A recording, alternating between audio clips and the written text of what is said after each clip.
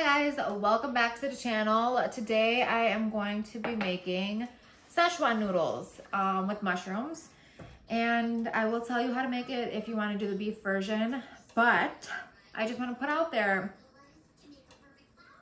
I'm a white girl, so this is not an authentic Chinese Szechuan recipe. Just gonna put that out there. This is not, so nobody come for me that this isn't authentic or how people do it, because it's not authentic. I just don't know what else to say. But anyways, it still tastes good. All right, so what we're gonna do is get some cremini mushrooms, and we're gonna cube them up, cut them up into wedges, whatever you wanna call them. I did some slices, and then I did like quarters, whatever. Put that in a bowl. And this is half of this box that you get at the grocery store. I did half of them. And then I got this box, which was 0.4 pounds, so like a quarter of a pound of shiitakes I got here too. I'm gonna put this in a bowl. This is a very fast recipe, by the way. Then we're gonna get some soy sauce, and I'm gonna do a tablespoon of soy sauce. And I am going to do, shake this hoisin up. I got hoisin, and I'm gonna do a fourth of a cup. So 1 tablespoon, 2, 3, 4. 4 tablespoons equals a fourth of a cup, if you didn't know. Now you know. And then what else? Sweet soy glaze. 2 tablespoons of this sweet soy glaze. I found this at the grocery store, but there's 3 grocery stores by my house and only one of them had it, but it was a big chain grocery store. So if you can't find it, look on Amazon. Amazon has everything, right? Sweet soy glaze. Boop, boop, boop. And then I got a third of a cup of vegetable broth. Now, if you're doing this the beef way, you know what? I'm not even gonna tell you how to do this beef way because it is different. I thought it was the same, but it's not because I'm marinating the mushrooms.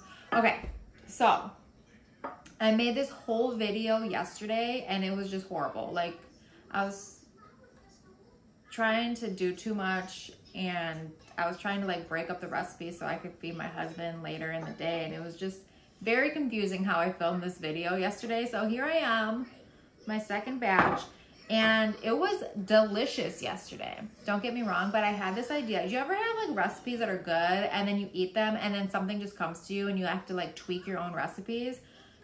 This recipe would have been a million times better if I would have marinated or soaked the mushrooms in the sauce. So that's what I'm doing today. I'm gonna let these mushrooms sit in this nice, delicious sauce for a little bit, not too long.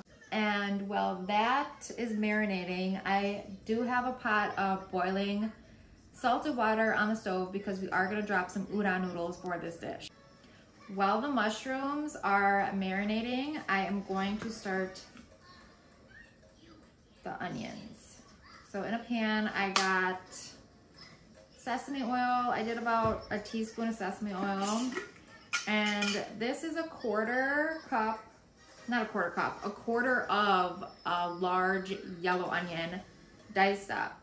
Like a finer dice, not like a chunky dice, like a fine dice.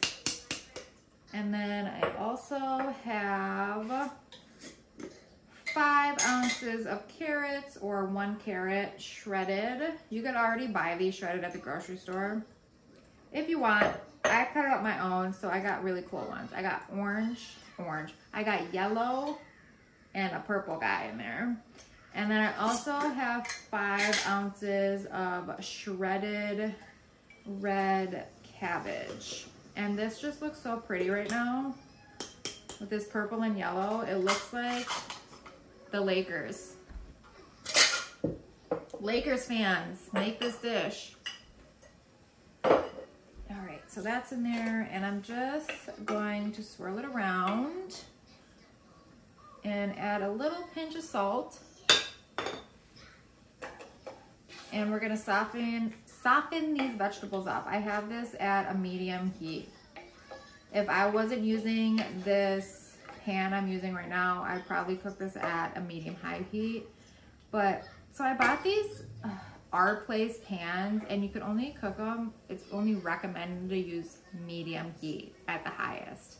So, anyways, I'm going to just let this get a little soft. Now that the vegetables are nice and soft, I'm gonna add 2 cloves of garlic and about, I feel like this is a lot of ginger. A teaspoon of ginger. I'm only gonna use half of that. I have like a whole bunch in here already chopped up. And that's gonna be minced. And we're just gonna cook this real quick for about a minute. Stir it around. This smells so good. Like once you hit a pan with ginger and garlic, it just smells amazing.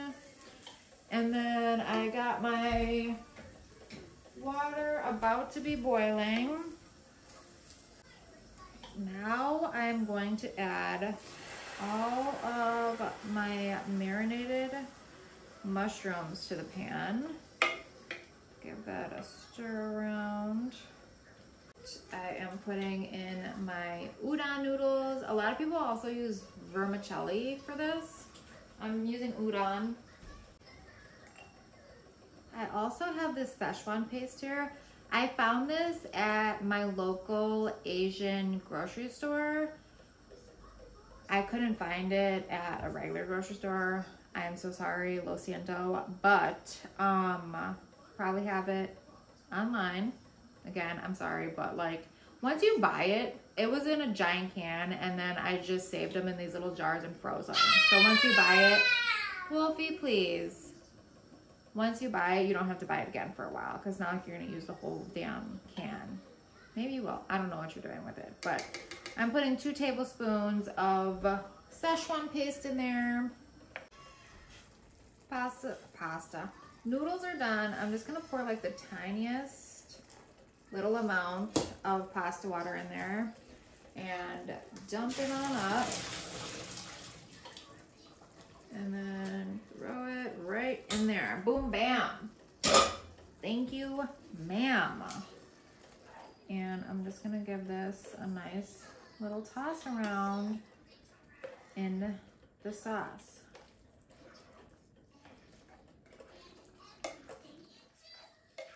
Now, I honestly would make 2 batches of the noodles, like 2 of those things that I made instead of just 1. But this is gonna be good. Smells delightful. Time to plate. So here is the finished product. It's just a quick, easy, if you're in the mood for like a soy sauce, noodly flavored dish with some veggies and something different if you're plant-based. I know it's hard to find like really good plant-based recipes. I threw some scallions on there, and now I'm gonna throw some white sesame seeds. It'd be better if I toasted them, but I didn't do it. And that is all she wrote. It looks beautiful. So good. Should I try it? Let me see if it's better than it was yesterday. Where are my tongs? Okay. Let's try if this is better than it was yesterday, because I marinated the mushrooms this time. Look at that.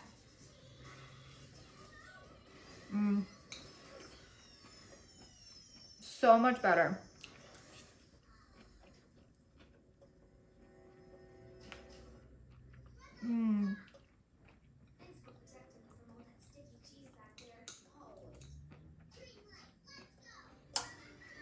So Okay.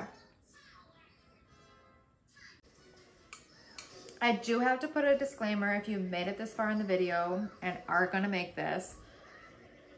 2 tablespoons of Szechuan paste is a little spicy. So if you don't like the spice, I would put 1 tablespoon. But this is really good. I'm really happy with how it turned out. And thank you so much for watching, and I will see you next time. Don't forget to subscribe.